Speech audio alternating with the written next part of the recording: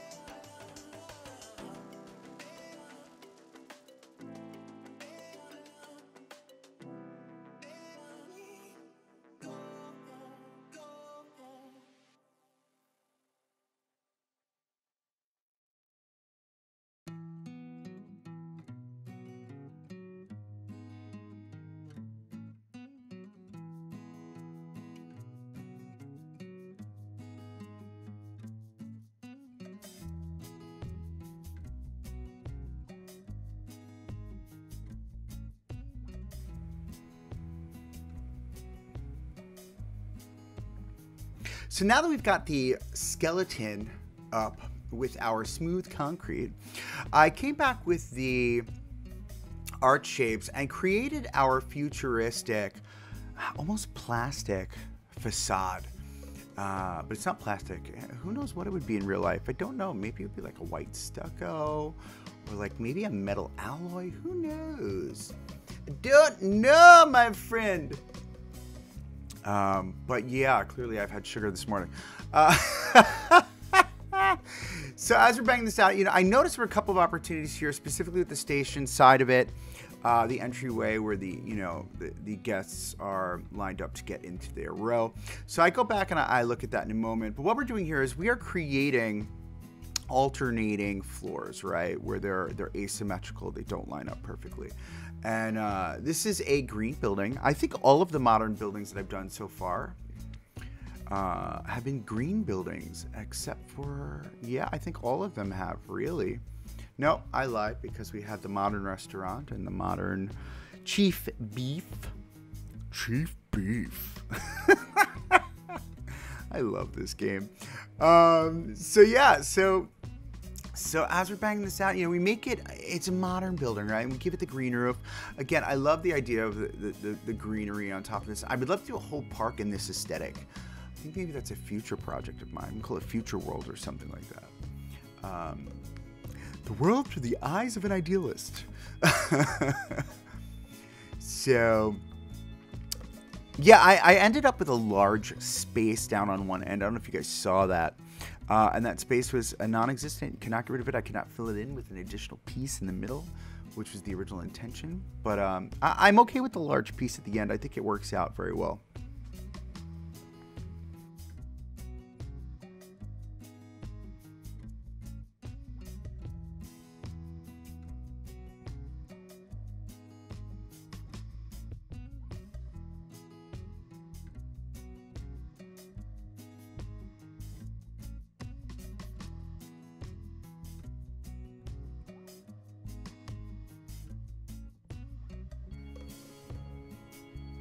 Look at how great that looks at the sunset. See, now, one of the things I wanted to do is I wanted to have the sun traveling through, but I couldn't figure out a way to do it without you seeing inside of each floor, and I didn't want to do an interior. So I wound up putting in behind the windows. I did two things. I double layered the white panes of glass, and then I went back and I put a blue art shape in between, or just behind it. And what that does is it gives the idea of a mirrored front, or like a glass front, like it's bouncing the light or the color of the sky off the windows. It looks good in the end, I think. You know, what do you guys think? You guys saw the intro video and whatnot. You tell me what you guys think. But yeah, so there was a lot of futzing around here, especially on the station side. I wanted to make sure that it was very clean, and I think I did a really good job with this. I love it because, again, it doesn't match up with the top, which is okay. I'm very, very okay with that. And what I did was I had it so that, watch what I do. I love this. So you take a snap. People can walk through there, and I create these little T's. Not T's like T-E-A-S-E. A T. T''S. And I think they look good from a structurally sound standpoint. It looks very stable. And it creates a very interesting look, which I think I really dig.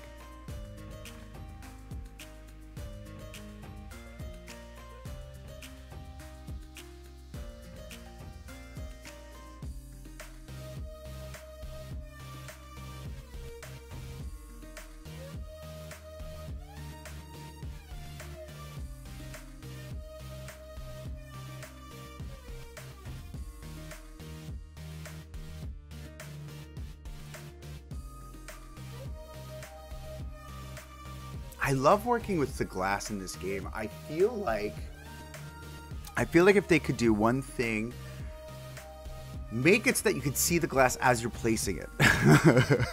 You know, it made it a little bit difficult. Look at how it shines off the glass. Oh my God, it looks great. The sun.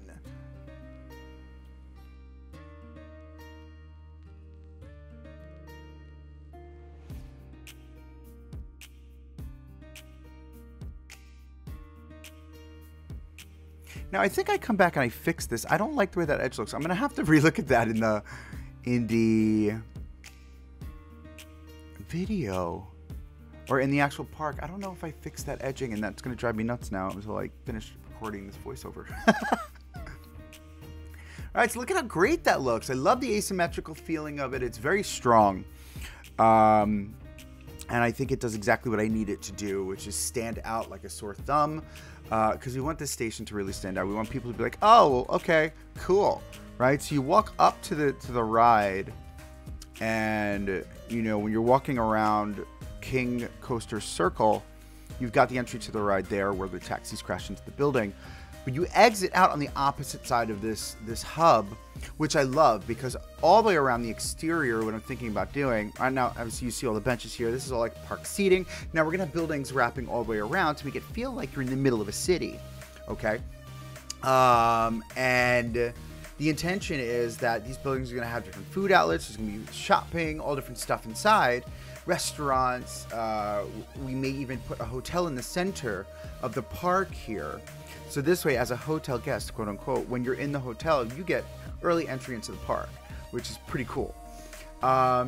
You just can't leave the hotel when the park is closed. So I haven't figured out how we're going to do that yet. But you never know. You can make it happen. So yeah, so that's the intention here. So there's going to be all food outlets out over there. And we want this building to stand out like a sore thumb. Oh, there's the Hearst building. And that's what the bottom is attempting to look like. So we've already dropped our double panes of glass at this point, as well as put in our shopping outlets into the facade of this building. Now, in real life, this building where the shopping outlets are, where the 3 souvenir stalls are, there are actual windows where they have pictures of the magazines that this particular building houses. For those of you that don't know, Hearst is a publishing company. So, and I use a lot of varying materials for this facade. A lot of them, to be honest with you. I literally went to town. I used a little bit of everything. Like, for instance, I used diner pieces. These are diner pieces here, but they fit this aesthetic, this mid-century aesthetic so well.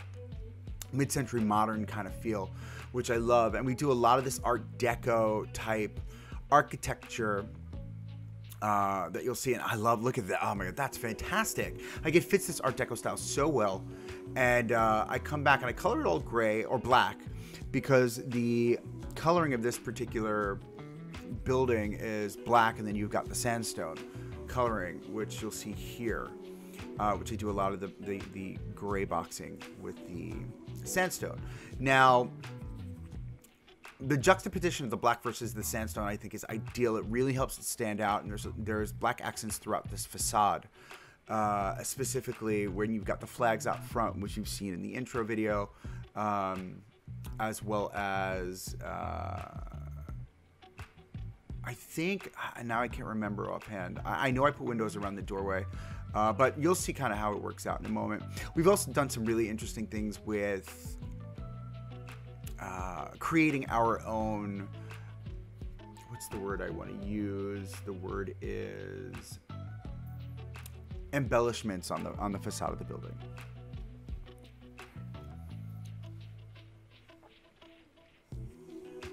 Now, I do a little bit of moving around here because this is supposed to be a little bit of grandeur around the facade, but I wanted to mix it up a little bit. You're going to see I do a lot of overlaying of different pieces here because I wanted to create a lot of depth, a lot of interest. I want your eye to consistently be moving around this facade and being like, okay, well, where do I look first, right? Where do I look next? Oh my God, how did he do that? Or so on and so forth, right?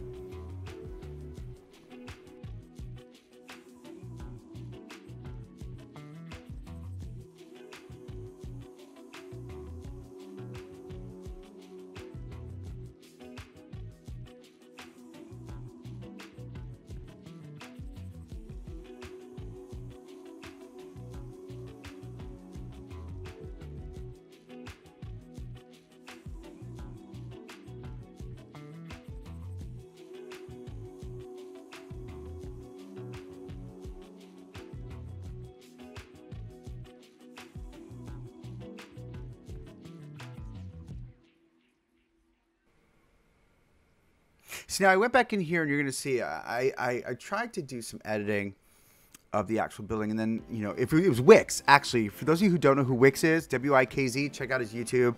The man is amazing. He's fantastic at this game. He actually gave me the idea of shading the glass, which, again, I didn't know you can shade glass. And then, which, by the way, for those of you that don't know, when the light shines through the glass, it does not shine through in that color. Something to think about, Planet Coaster. You should definitely make an adjustment in future endeavors of Planet Coaster. Maybe Planet Coaster 2. When the light shines through it, have it shine through in that color that it's shining through with the glass. But anyway, so yeah, so I changed it to the white, and then he gave me the idea of putting a white, blue, my apologies, blue art piece behind the window glass, like I was saying earlier. And if you like what you see here, don't forget to click like and subscribe for more. See, I love it. Now I'm remembering to do it every time that pops up. I'm like, hey, what's up, guys? How you doing?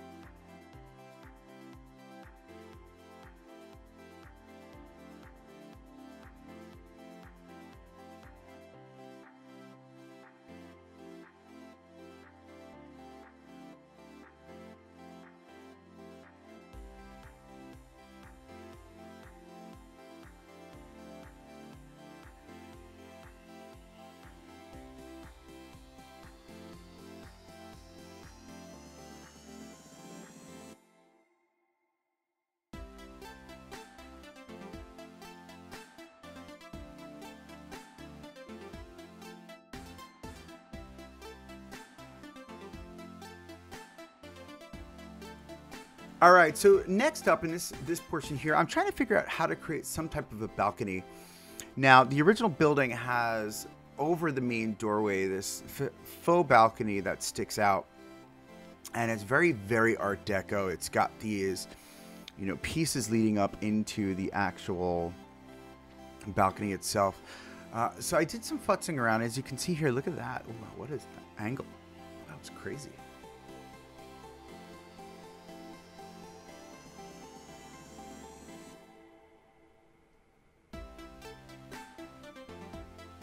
All right, so first thing we did is we create an archway over the door. And this is supposed to go in line with the archway that's on the door itself. If you can see the door frame there, the diner door frame. So we wanted to play up to that kind of feeling.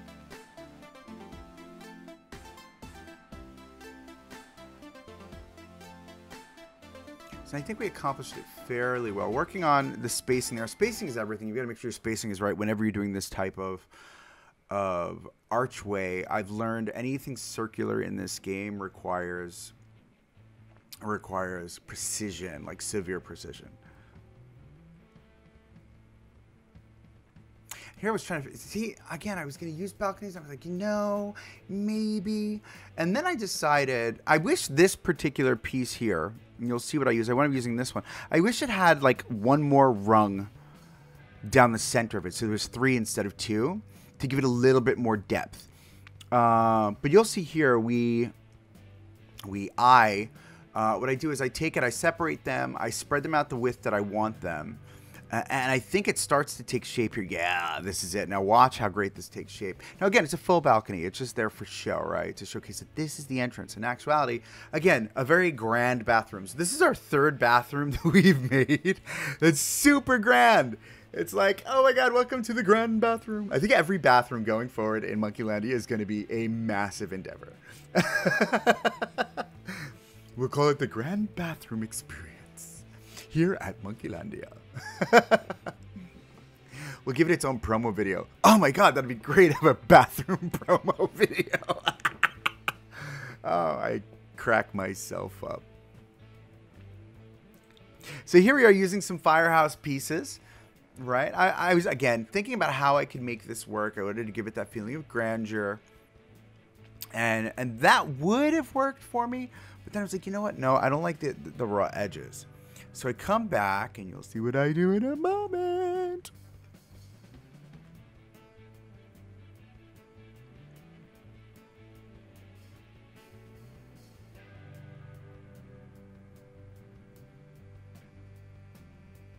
How fantastic is that? I love it. It's super Art Deco. I love it. It's got such a great feel to it, too.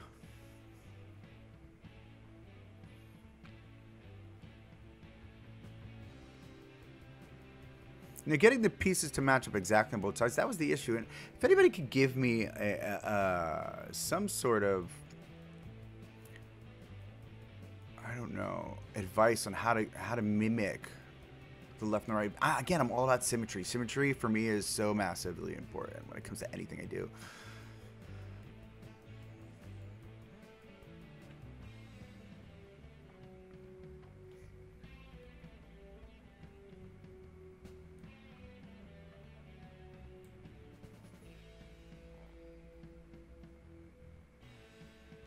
Love the way that looks. Ugh.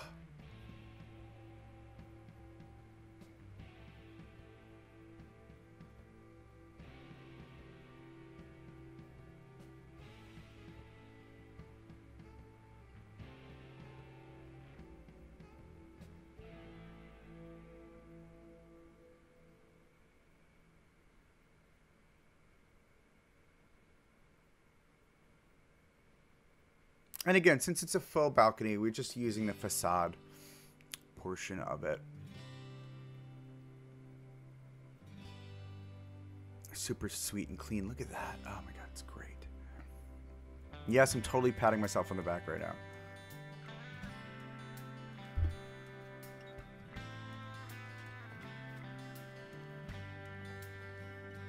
Now here's where I had a couple of issues. I couldn't really figure out how I wanted.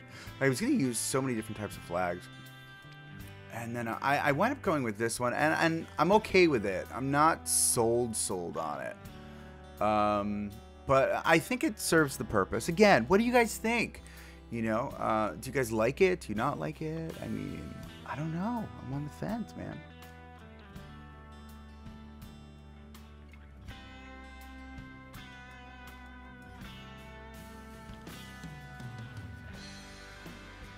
I do love the way the flooring came out here with the stone.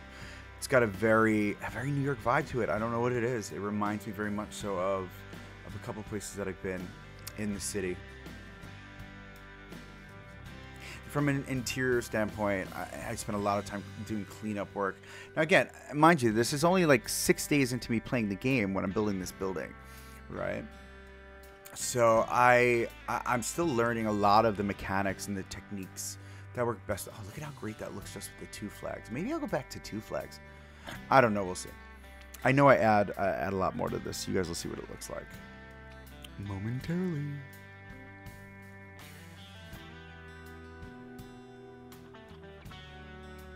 See, it's got this feeling of grandeur that I love. And I wanted it to feel very epic. And it's the backside of this hub, right? It's not forward facing the front, which I like. I like that because now you've got something visually pleasing, some massive interest on both sides of the hub. You know, as you're walking through, something to look at, something to draw your attention, draw the eye. You know, you think about viewpoints, and you think about, you know, customer or guest perspective, what they're looking at as they're walking through. You know, you get to see all of this. Now, what I'm going to do is, before I actually start building in the park again, because I haven't built in the park in a while. Now, it's definitely been over about 2 weeks, because I've been recording all these videos and I'm waiting for my computer to whatnot. But what I am going to do is I'm going to do a recap walkthrough of the park, kind of where we are now and what the plans are going to look like going forward. And now that I've joined the Planet Coaster Imagineers, I'm super stoked. I didn't join them. I joined their Discord. Let me rephrase that. But yeah, I'm super stoked to have them see this and kind of walk me through, and maybe I can get a couple cameos in working on the park, which would be awesome. Hint, hint, guys. But yeah, so here I am using, and this is a really cool ornamental item. This is actually a temple piece, and I turned it into like a floret for the top of these columns. I love this idea. It's so smart. Kidding. How cool is that?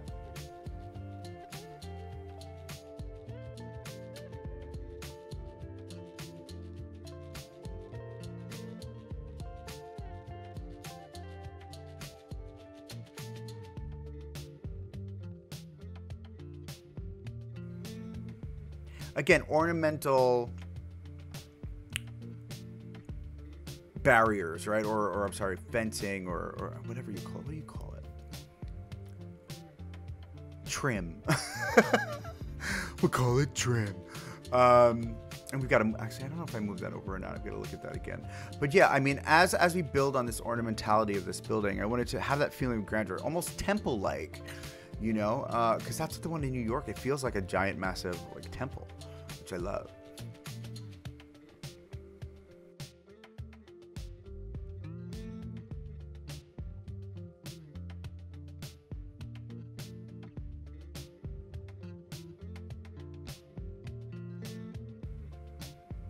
Now for the inside and the back side of this building, I'm really not too worried on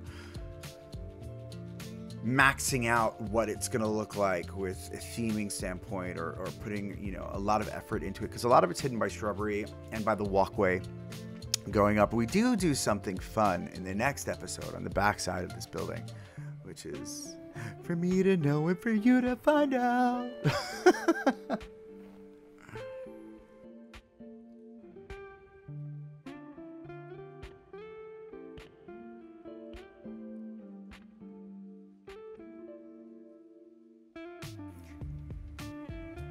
All right, and there's that transfer track. I put a transfer track in. I was going to put a transfer track in, but I wound up taking it out.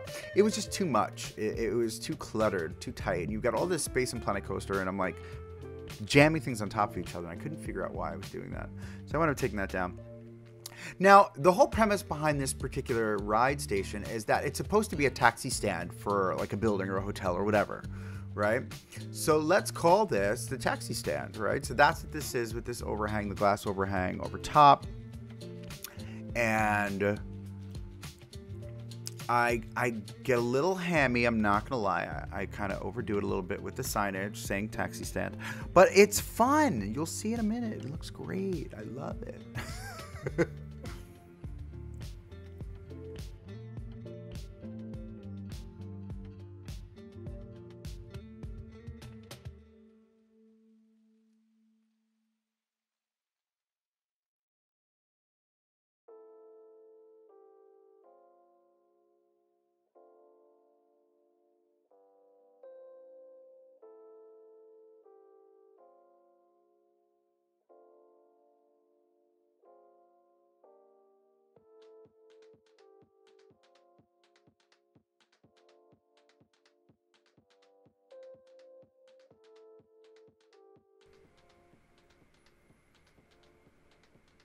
All right, don't judge me for the amount of signage I use here.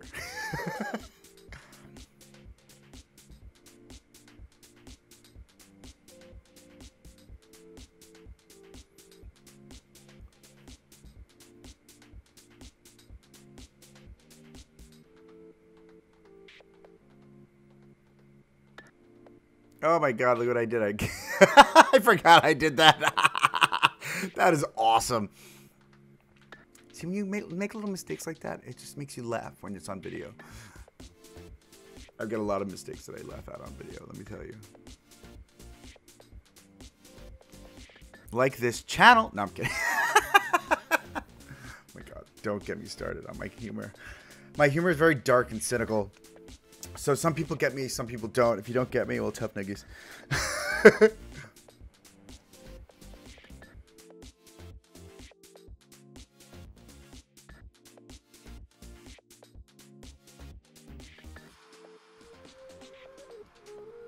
Now, one thing I was trying to get it to do here, and again, it must have been too tight of a space, but I was trying to get a little bit of an alternating pathway there where they would like be able to go down like maybe like 2 rows of stairs or whatever. Maybe if I made it thinner, but I don't think you can make it thinner. I think that's the smallest that a path can get. Unless, I'm gonna have to try something. I'll let you know if it works in the future. All right, so here we are wrapping up our video, guys. There you go. That is our Crazy Taxi Coaster Station. Thanks so much for watching, and catch you next time.